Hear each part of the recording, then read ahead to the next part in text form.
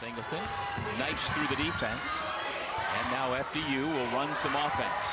Excellent. They knew exactly what they wanted to do. Attack the pressure, didn't force the issue, now running their stuff. Roberts under control always.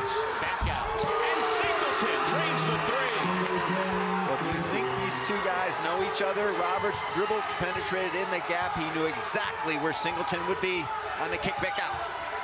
Up 7, the largest lead tonight. After the flyby, an under control triple by Ziggy Reed give him 23 points. Ziggy Reed, so good with both hands.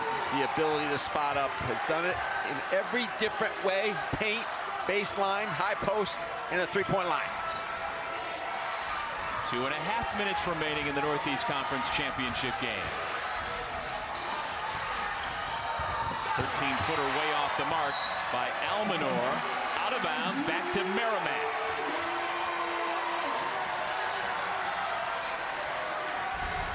Now Roberts dribble penetrating into the gap, understanding that he knows that Singleton is right behind him as he draws the defense in, kicks it back out. And Ziggy Reed, we've seen him in the baseline, on the baseline, in the paint, and now just taking his time from the perimeter.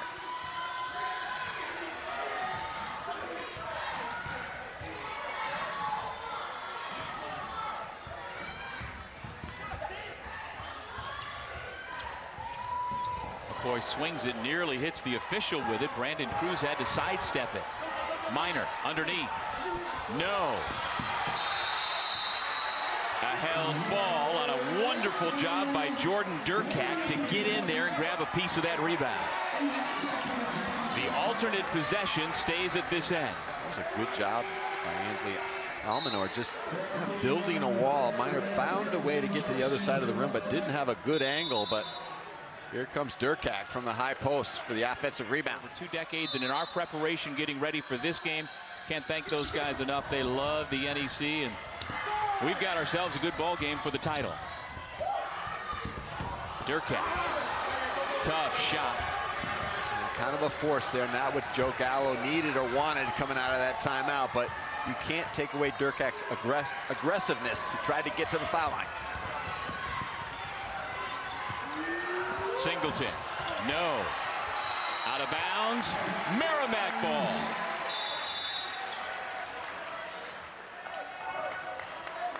We're going to take a look at this. They're going to review, and they did. Merrimack has missed 5 of its last 6 shots from the floor. Trying to erase a 4-point deficit in these final 90 seconds. Durkak. And the reach-in foul whistled against Dimitri Roberts.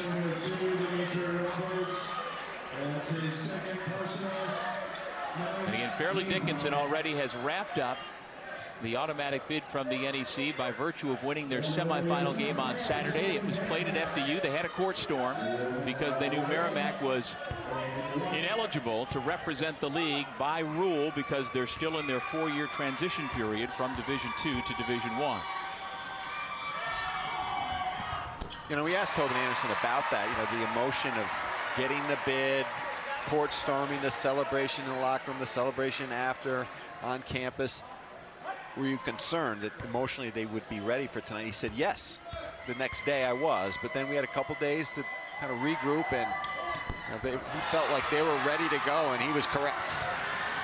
And FDU's charge tonight was to sweep the season series and win this title to further cement the fact that they should be the representative out of the Northeast Conference in the big dance this year.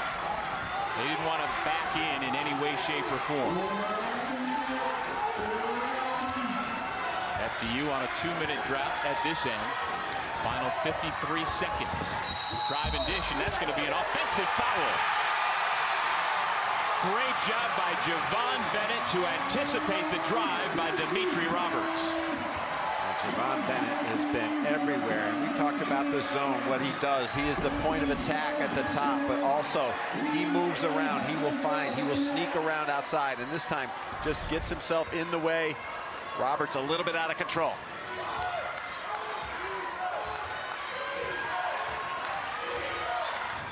Bennett off the hesitation. High post Minor goes over the left shoulder. And he'll have a chance to tie the ball game at the line.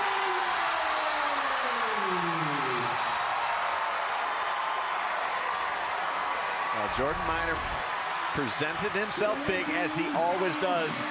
And after you playing him dead behind, he just went to work. He had a little room to operate, and just the physicality pushed his way through the door.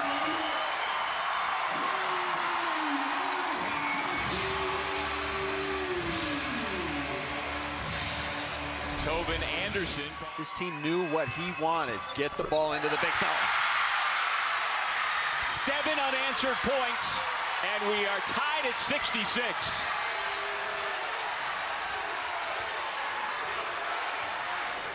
FDU has 1 timeout remaining, chooses not to use it. Merrimack's got 2 timeouts.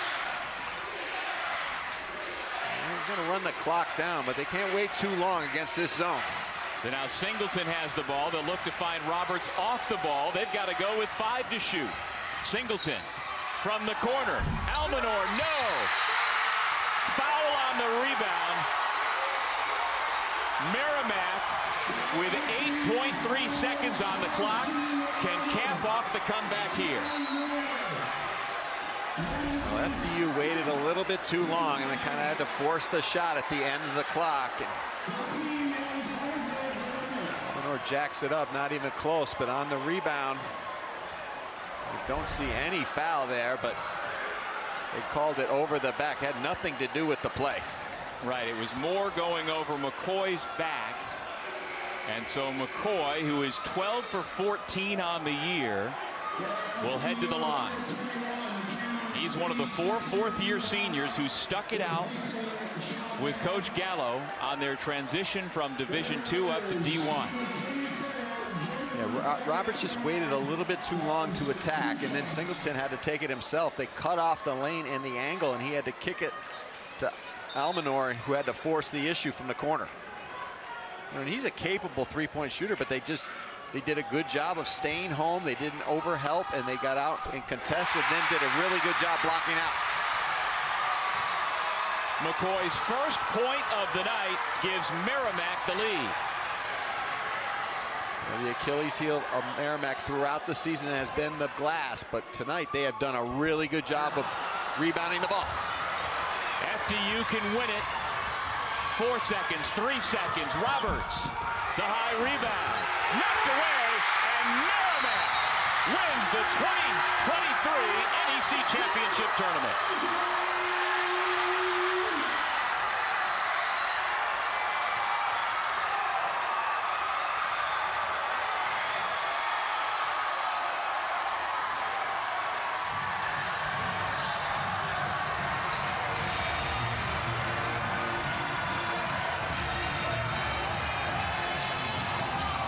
Well, this is what this team has done.